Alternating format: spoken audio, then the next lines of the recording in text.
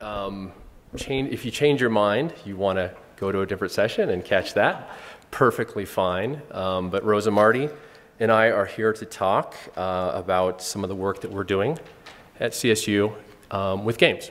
So I'll go first. We're going to totally switch this up. And I'm going to go first, talking about mobile learning, some of my experiences with mobile learning, and what I'm doing here at the university. So that's kind of where we're at. Welcome. And if you, like I said, if you feel like you want to go somewhere else, feel free to do so. All right. So I want to talk a little bit about augmentation, augmented gaming, and augmented learning. And since this is Future Visions, I'm taking the liberty of not backing up anything I'm saying, okay?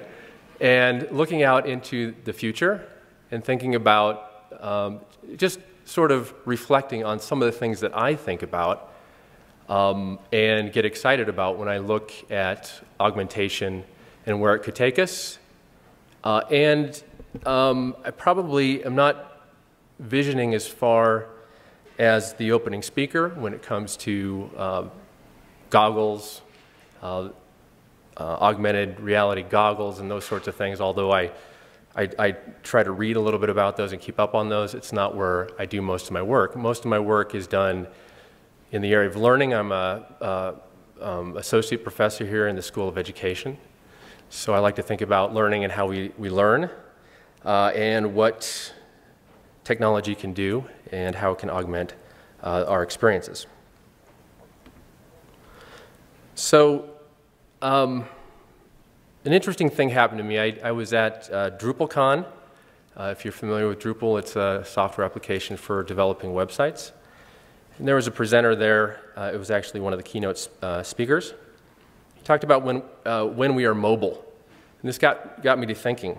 And he put up a graph similar to this that talked about if we have our laptops out, we are connecting to the internet at much different times and in much different patterns than we do on our smartphones. And the connectivity sort of was presented like this. We spend big blocks of time on our laptops connected to the internet. May not be active connections, but we're connected. And then smartphones we have on us all the time. So we have these patterns of coming on, going off, coming on, going off, coming on, going off. Much different patterns. And he was talking about this in relation to marketing and design. And I started thinking about it in relation to learning and some of the work that I do. So the way I related it was that formal education looks similar to a laptop. Okay, we get on in big chunks of time. We sit down and listen to lectures, just like you guys are doing right now. And self-directed learning is somewhat different. Okay, we're always on. We're on at period of times, and then we do some work, and then we're off, and then we get back on. It mimics much more, I think, smartphone or mobile device type connectivity. So I started to think about design of educational tools and how that would relate to some of this information.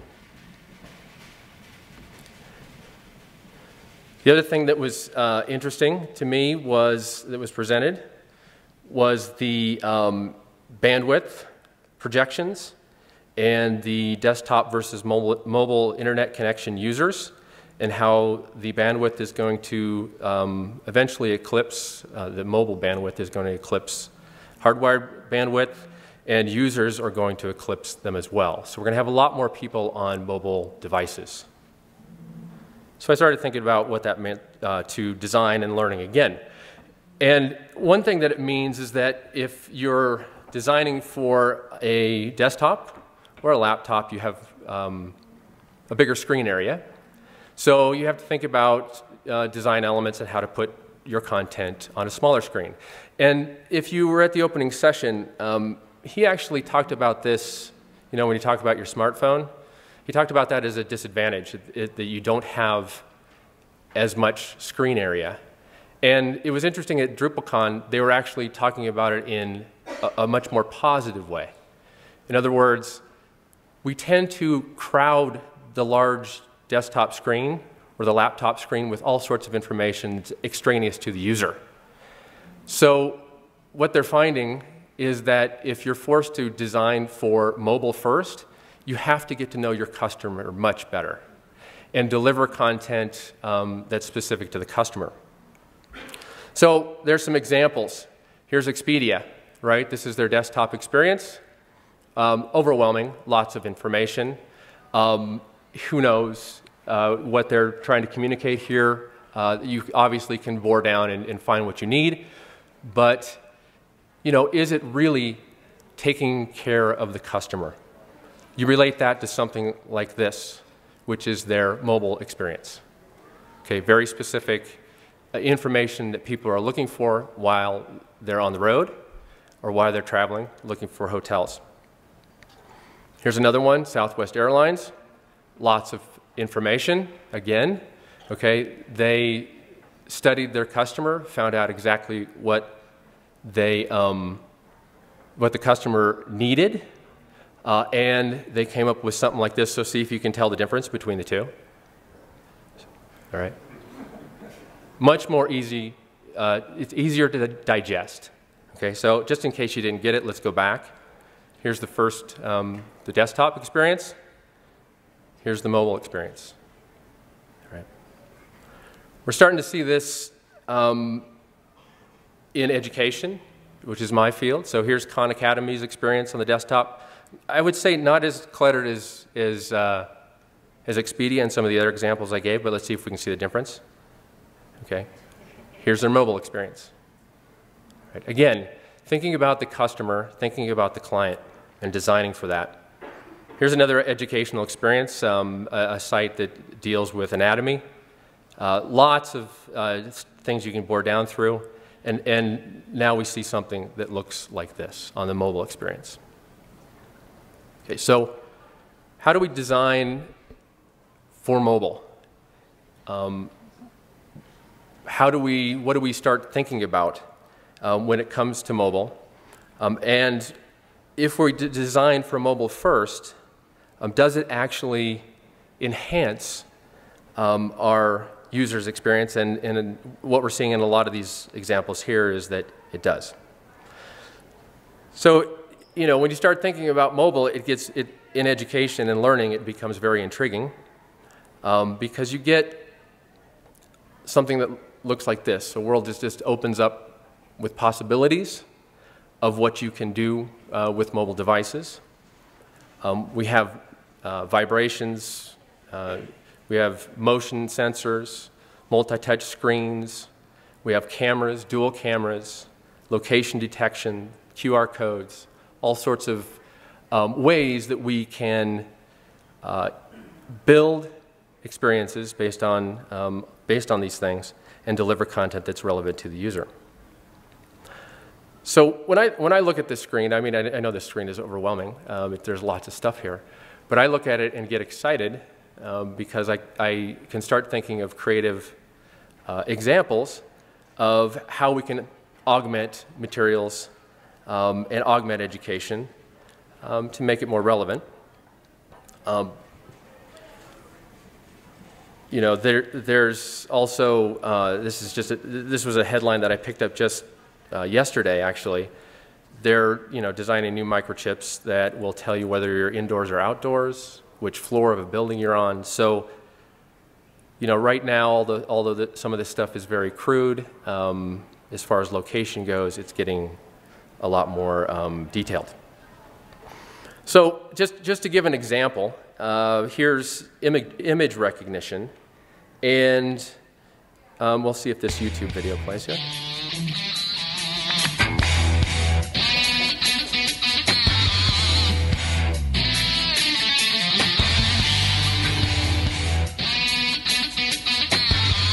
I'm Willie Argo, senior outfielder from Davenport, Iowa. Welcome to my virtual dugout. Well, being drafted is a great honor. You know, the fact that somebody thinks that you are capable of playing at the next level. Okay, so augmenting baseball cards. Now, I don't know if you guys noticed it, but did you see the kid's face light up when that happened? Really neat, okay, really neat. And by the way, that tool is available now. You can download the app, and it takes about 2 minutes to create your own augmentation. So, you know, I start thinking, okay, if you have a textbook and you're using it in your class, you can snap a picture of something, take a picture with your iPhone or your smartphone of a picture in the textbook, and then augment that picture with a video. It's literally that easy now to do some of this stuff. Right. So if you have your smartphones, I'll maybe put this image back up at the end, but if you had your smartphone, you could download the app and point it up here at the screen, and you would see fish floating around on this particular object, all right? So you get to see really, you get to see some neat augmentations. But, you know, to me, it's not about fish, it's about, okay, how can we start to use these tools for learning? Here's a really great, and I don't know if many of you have seen this, but this is in South Korea, and this is in their subway system, and this is a virtual shopping or grocery store, right? And you can see the young man there with his smartphone, and he's waiting for his subway, and as he's waiting, he's using QR codes to scan the groceries that he wants to be delivered to his house, okay? And then they deliver those groceries to him that night. All right, so we're starting to see very interesting applications, right? You know, these things can be worked into simple examples like the textbook augmentation or the